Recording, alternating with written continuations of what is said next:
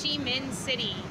Today we've decided to explore the French colonial history, and there is a lot of that here because this was the capital of French Indochina between 1887 and 1902, and again between 1945 and 1954.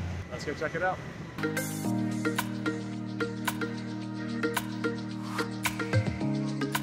This is Notre Dame Cathedral Basilica of Saigon, and like our friends told us, it is clearly under construction, but it was built between 1863 and 1880. And right next to it over here is the Saigon Central Post Office, which was constructed around the same time, between 1886 and 1891. We've walked all around the outside of the cathedral and it doesn't look like we can go in, so we're just going to go check out the post office instead.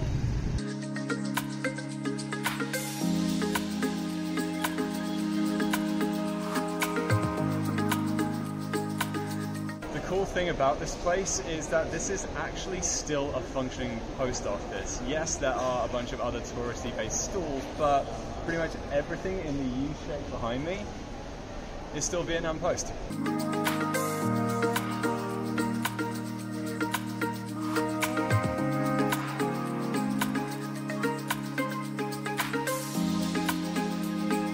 Just in case it wasn't obvious, it's beginning to look a lot like Christmas in Vietnam.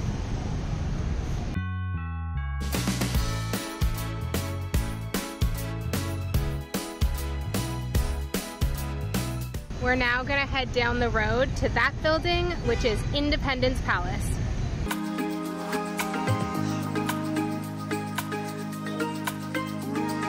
And the tickets were 65,000 each, so in total for the pair of us, that makes this about $7. Construction on Independence Palace was started in 1962 at the orders of President Diem, and it served as the President of the Republic of Vietnam's office as well as home from when it was completed in 1966 all the way until the fall of Saigon on the 30th April 1975, which when you think about it isn't actually that long of a time period. I think that's what, 9 years?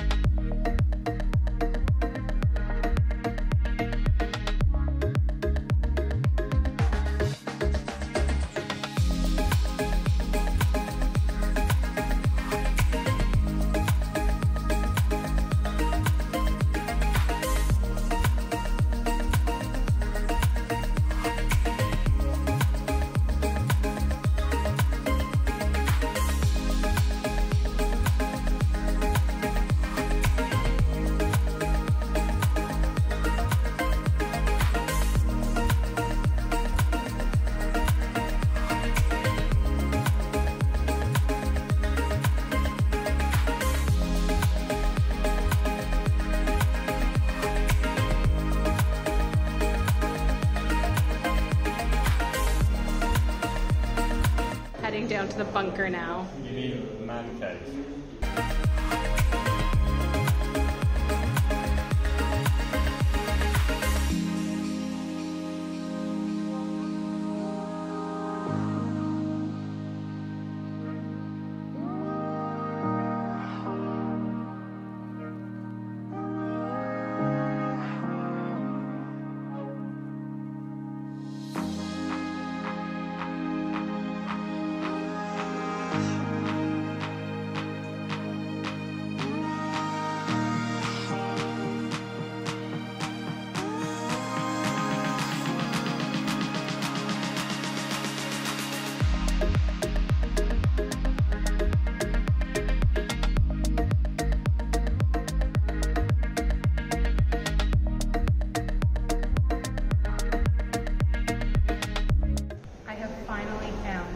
perfect size coffee machine from a no sharing.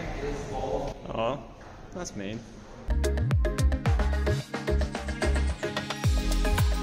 So when are we moving in? Whenever they allow us to do so. I would happily just go in there and not change a single thing and just live there forever. That'd be great. I am so into everything retro, and that perfectly fit my aesthetic.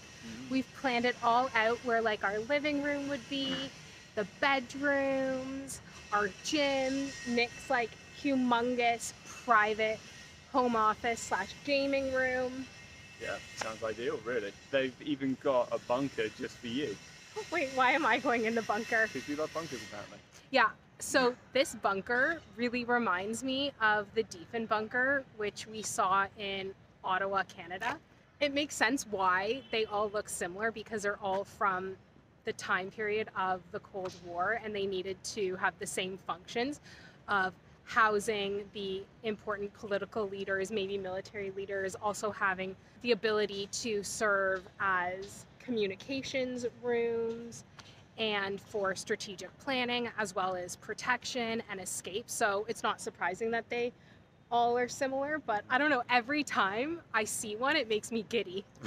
I just thought that this was fascinating. Besides that, this is the first building that I've seen personally where you combined a palace with a military control center due to the time in which it was built. Yeah, it's just really, really interesting stuff.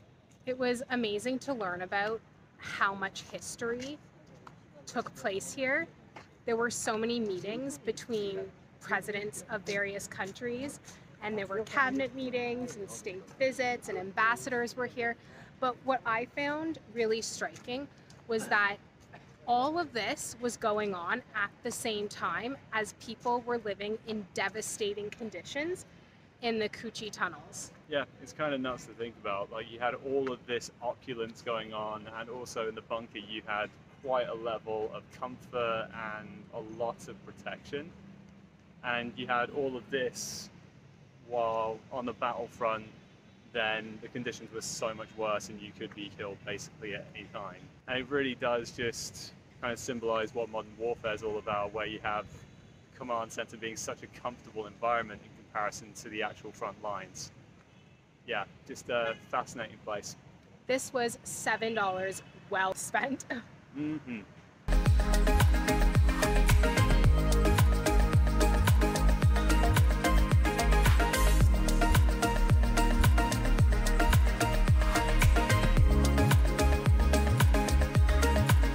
As we were walking back from lunch, we started to reflect on our time here in Southeast Asia. It has been just over 4 months, and I just can't get over how quickly the time's flown by. Time apparently does fly when you're having fun, so clearly it's an indicator of just how good a time we've been having. We've obviously been through a variety of different countries.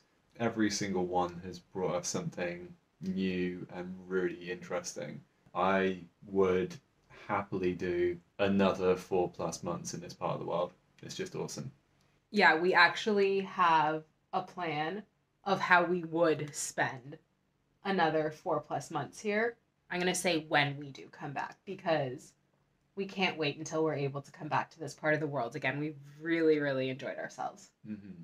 This is a truly fascinating and special part of the world, not just from a culture and history perspective, but also from a nature perspective, and just enjoying all of the amazing things that are on offer here. I think really I'm going to miss it a lot. Yeah, we're going to miss the food. That's what he was trying to get at, the food. Not just the food. The coffee too. No. Oh, yes, of course. But no, there's been a number of very much once in a lifetime experiences that we've been able to enjoy since we got here, and it's just been so special for that exact reason. We're going to take the next few days off from vlogging. Just to let you in on a little secret, we are very behind in uploading, so you won't see this probably until Easter-ish time, but it's actually Christmas time, or about to be Christmas here in Vietnam. So we're just going to take the time to spend with each other, and also hopefully virtually spend it with our families. So we'll enjoy that, and then when we get to pick this up next, then it's going to be very exciting because we're going to be moving on to an all new country and an all new part of the world. Mm-hmm. So we will see you then. But until next time, take care. And keep smiling.